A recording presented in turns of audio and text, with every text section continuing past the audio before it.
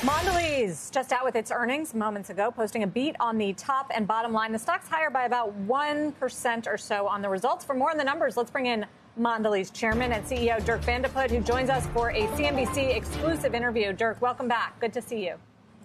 Hi, Sarah. Hi, Wilfred.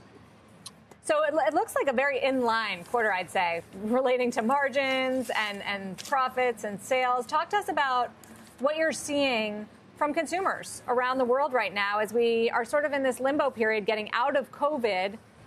So that hurts the at-home business, but getting back into normal life. What does that mean for snacking?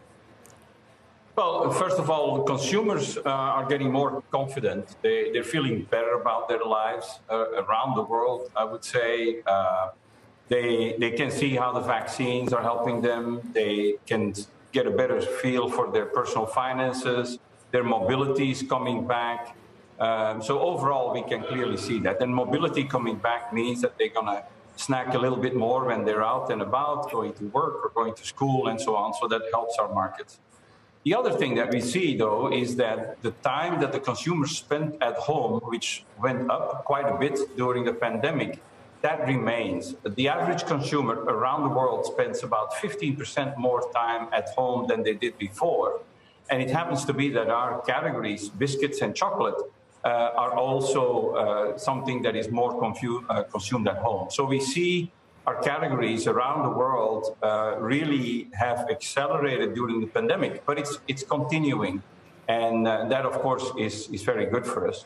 And on top of that, our market share versus where it was in 2019 remains high. We're up or sustained increase of market share in 75% of our markets. So overall, good news on snacking, I would say.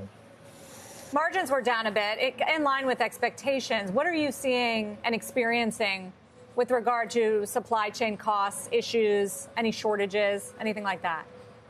Oh, yes. You must have had an earful with the different earnings, but it's quite extraordinary what's going on, and you've heard it everywhere. What we're seeing, particularly related to us, is we see the commodity prices higher than you would expect. We see particularly oils, also packaging is up, and then transportation. Not only are the costs up, sometimes 70, 80% in the US, but there is a shortage of drivers and trucks. So it's very difficult to keep our clients well stocked. Our on-shelf availability is nowhere near where we would like it to be.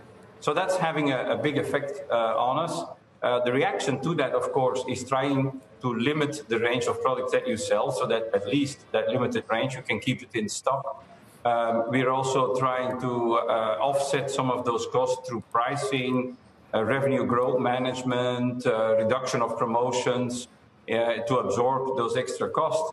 And then overall, we are trying to find more long-term solutions for some of those transportation issues, like starting our own shipping routes and trucking routes in the US. The problems are worse in the US than in the rest of the world, but you can feel it almost everywhere around the world, I would say.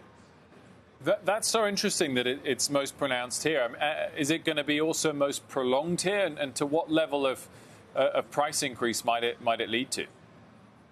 Well, what we certainly are seeing is that the level of growth in our input cost, which was significant in 2021, not going to slow down in 2022. It's higher, I would say. Not a lot, but it's higher. So we're looking at input cost inflation of about 6% for next year.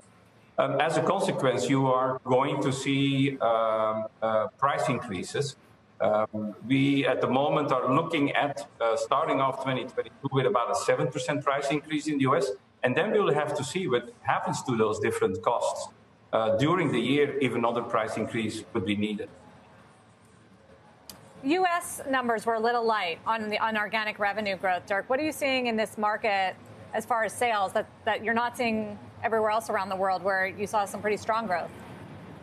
Well, you have to look at the U.S. on a 2-year CAGR, I would say, because last year the U.S. was outstanding performance, very high growth in snacking. So comparing to last year is a little bit, is probably not the best comparison. If you compare to 2019, a 2-year CAGR our business in the US is up close to 4%, and so on a yearly basis. So that's very strong. Now, having said that, we do see an effect of what I was talking about, those transportation issues, which are giving us problems to keep our clients in stock, and that's affecting our sales. And then we had some strikes in our plants, which have all been resolved now, but that is also affecting our top line. So those are the three reasons why the US looks a little bit off this quarter.